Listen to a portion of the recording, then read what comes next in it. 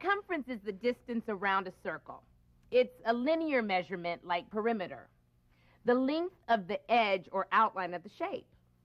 The radius is the distance from the center to the edge of a circle.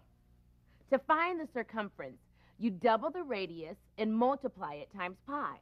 That's using the formula C equals 2 pi r. So if you wanted to know the circumference of this circle, you have a circular item and you want to put a border around it. I use the same example.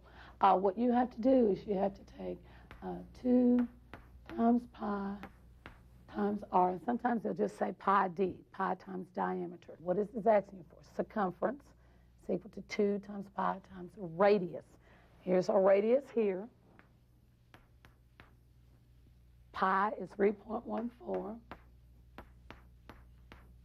times my radius, this is the distance from the center to the edge of the circle, 4